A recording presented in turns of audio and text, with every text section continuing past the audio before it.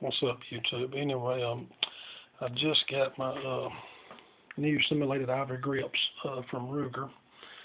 I said it's going to be about a week when I did another video on this, but I didn't know they were 3 weeks behind on their shipping, so it took 2 weeks to get them back. This is the pack they came in. I just got them today and got them on.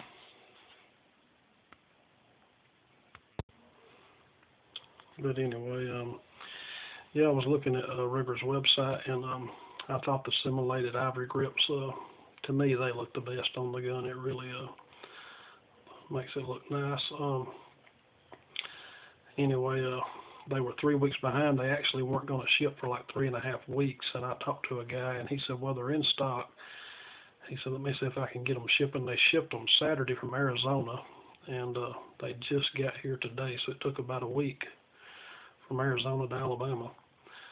But anyway,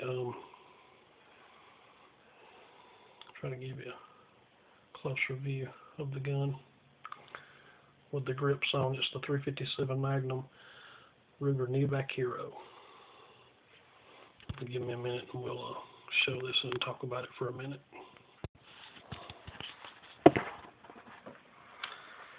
Anyway,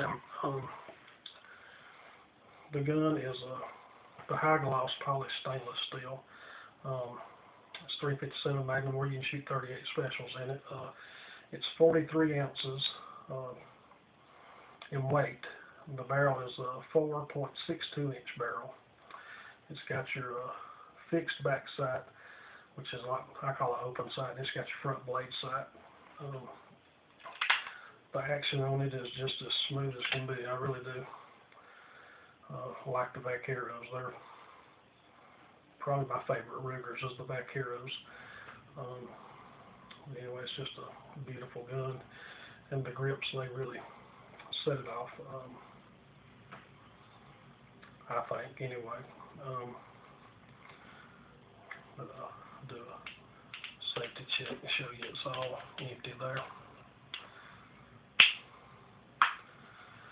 Yeah, I had the old Ruger Vaquero, as I was saying in the other video. I had a 44 Magnum in it, and I had the white simulated ivory grips. But the thing is they come on the gun, and so I got fortunate on this because this shipping and all $79.95 for those grips straight from Ruger. I did look on eBay, but the cheapest ones on there was $71, so I went ahead and went with Ruger directly from them. And I'll show you my holster. How good you can see this. This is the same holster I've had for years. It's a Smith & Wesson genuine leather. That's the one I had from the old Vaquero, and this one, it fits the Vaquero to a T. But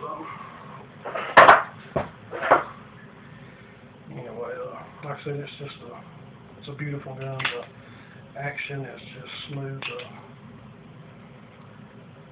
If you've had a Vaquero, you know what I mean. I mean, it's not the gun that won the West, but they're more and more referred to as the gun that won the New West.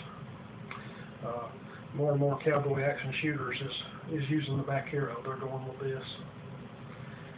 But anyway, I just want to kind of show this and do a little bit longer video.